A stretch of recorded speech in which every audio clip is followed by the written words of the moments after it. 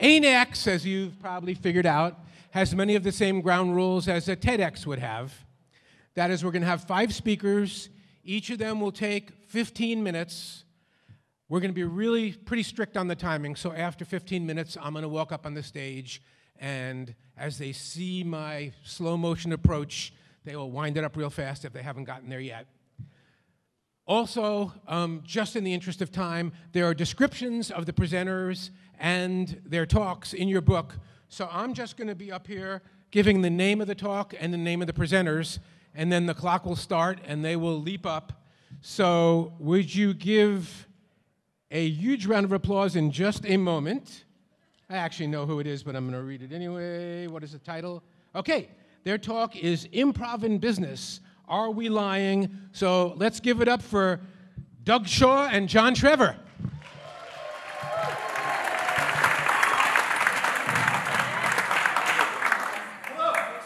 All right. So we should have this conversation now among friends before we individually wind up with having this conversation about people who have no love for what we do. So we're hoping that this is going to be the start of a bigger conversation that kind of goes on throughout the conference. I'm going to be playing the role of the villain.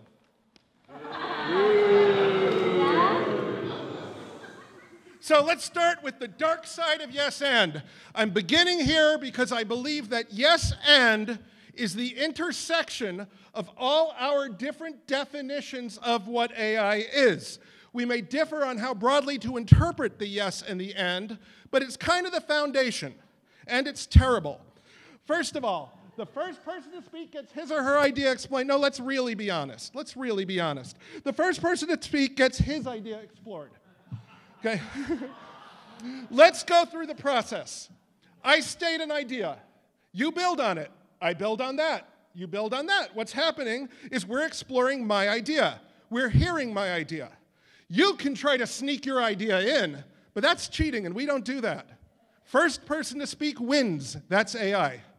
And who is the first person to speak? Why, the alpha male, of course. 2, it ignores time constraints. Look, you and I have got to make a decision about how we're going to sell these coffee makers, and the whole team can get together for 2 hours. If we spend the time to properly explore your idea of the commercial where Adolf Hitler is reaching for a bottle of ketchup, it's empty, and he gets his coffee cup, that's going to take some significant fraction of our time, and we may not have the time to actually explore the realistic options. In real life, it's not often an infinite playground of possibilities. Sometimes it's a finite 10-minute recess between your STEM classes. It can devalue expertise. Look, we all have our pet romantic story about the ventriloquist who was the one who figured out the design for the artificial heart. But our real-world clients have employees with varying levels of expertise. If we're trying to optimize the nuclear reactor, the opinion of the brochure copy editor is not the same weight as the opinion of the nuclear engineer. I'm going to give you an example now which encompasses all these 3 things. 2 years ago, Pablo Suarez gave us an exercise where a Category 5 cyclone was approaching our village. I'm the villain, okay? What we had was we dutifully yes-anded each other for 5 minutes about our partner's suggestion about how to build a basement shelter. And we did, and then we happily finished the exercise, and he told us that if we were in the basement, we are drowned. Died, because you don't want to go to the basement when a Category 5 cyclone is approaching your village. We yes-anded ourselves into the grave. Whose best interests are we serving? If you're a doctor, your primary goal is to do what's best for your patients. Now, none of us took an oath, yet we all would like to think we're doing the best thing possible for our attendees. But are we? Sometimes workers should fear change. Embrace change. Deal with change. Don't fear change. I say these words to my business students. We all say those words. But you know what? Our employers, the people who actually write our paychecks, love it when we talk like that, because then they can fire them and convince them that it was the best thing that ever happened to them. And you don't get the lawsuits, and you don't get the lack of morale from all the people who are left behind. Maybe people shouldn't fear change, but we should fear loss. And we talk about not fearing change as a way of avoiding the fact that we have very big things to fear from for loss. Some of our employees really need to fear change, and we're telling them not to. Who benefits when intellectual property is valued? You know what I tell my students? I say to them, I work with business students, I say, nothing kills creativity as much as being wed to your idea. Right? You say that, right? Ideas belong to all of us. We all work on ideas together. There shouldn't be any ownership, but of course there's ownership. And if nobody's fighting to claim ownership, then the ownership reverts to management. Okay? If nobody fights for ownership of an idea, that idea gets owned by the boss. C, we give a false impression of corporate benevolence. Right now, studies show that empowered workers are productive workers. Many of us say that, and it's true. That's the studies, that's the science. What if the science started to say that the real productive workers are the physically uncomfortable ones? Or even if the science didn't say that, what if that was the belief? We would be out, we'd be gone, and they would hire the sadistic carpenters instead.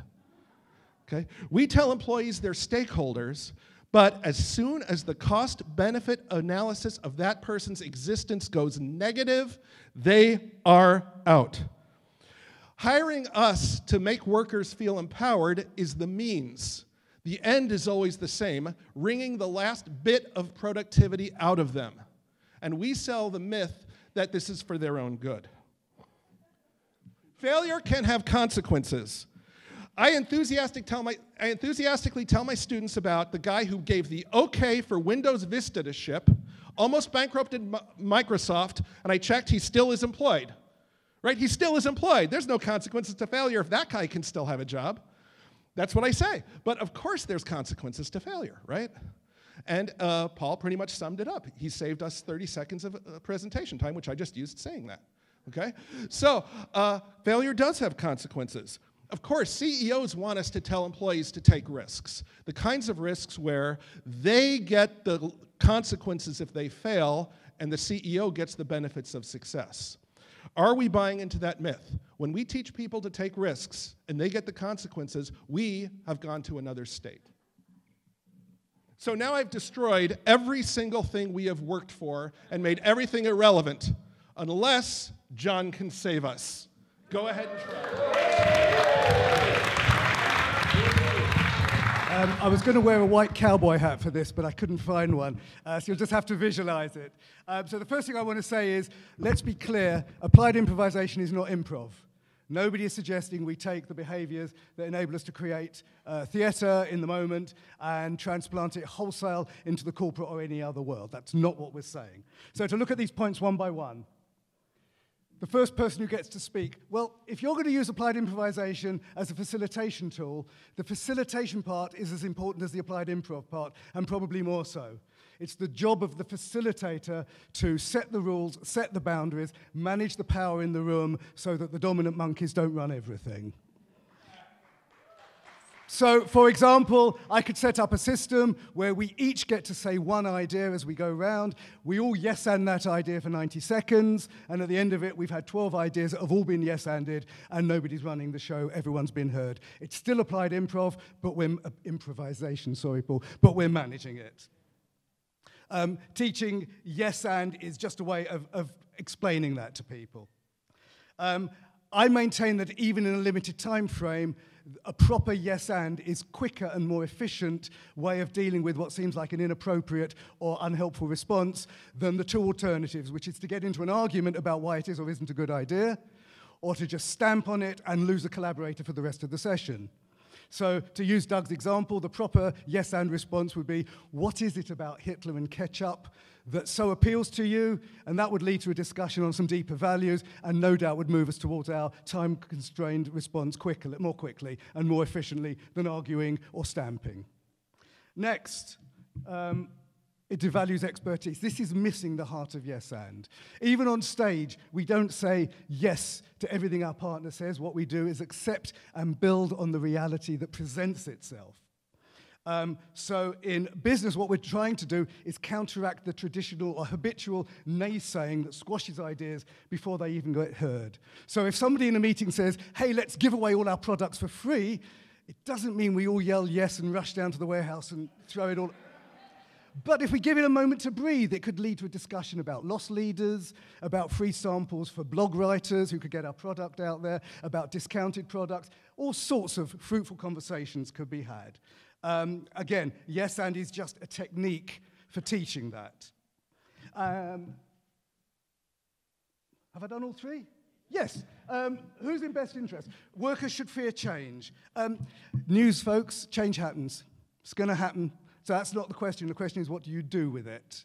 And what applied improvisation does, what we're not saying is that we lovingly embrace global warming or oppressive regimes and embrace it because those are the changes that are happening. What it does, what we try and do, is equip people to notice and realize the change and see all the tools that are available to them, personal, social, emotional, physical tools that they can then utilize as a response. So we teach games like New Choice so that people can practice that resilience in a safe environment. We're teaching flexibility. We're not teaching mindless acceptance of everything. We're teaching flexibility. Intellectual property. Who owns the name when an improv group splits in two? It's nothing to do with improv, applied or otherwise. This is a conversation about intellectual ownership. Many people, when they join an organization, sign an agreement that says whatever ideas they come up with belong to the organization, even if they have them on the beach on holiday. That's just part of the world. These conversations about ownership have to be had, but not in the hothouse of the training room. Applied improvisation is a very useful creative tool. It's not a solution to intellectual ownership. That's a legal discussion.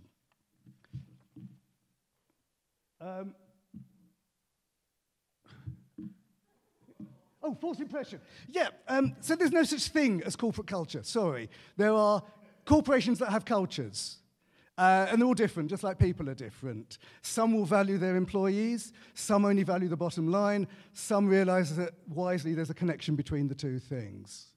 So I offer two responses to this. You as an applied improviser have your own personal set of ethics and values. If you are uncomfortable about a way a client might use your work, don't do the job. Don't accept it. Walk away. Secondly, we very rarely work with an entire organization. We very rarely have the opportunity to affect the entire culture. What we work with is with individuals and with groups, and using applied improvisation, we can help them survive and thrive in a positive way, no matter what the culture that surrounds them in. So we can still do good even within the dark. Failure can have consequences, you bet. Some failures are massive, can be really serious. I do quite a lot of work with doctors, and I'm really pleased to report that they're mostly very risk-averse. I want them to be risk-averse, especially if it's my doctor. The trouble is that risk-averseness can spill over into other things. Does it help a doctor to be habitually risk-averse if they're thinking about expanding their business or asking somebody out on a date? Not necessarily. What we're doing is giving the people an opportunity to practice risk in a safe environment. And as a bonus, we help them learn what to do with failure. The celebrate failure that so upsets our outgoing president is really not a celebration of failure. It's a lesson in how to deal with failure without the crippling effects of shame that stop us moving forward and rebounding. What we do is offer the people the chance to practice those failures in a safe environment. It's not a substitute for risk assessment. It really isn't. That's it. Those are my responses. Doug and I felt we just wanted to start a conversation that hopefully we can all have so that when you're confronted by people who ask these questions, we're more equipped to respond to them. Yeah.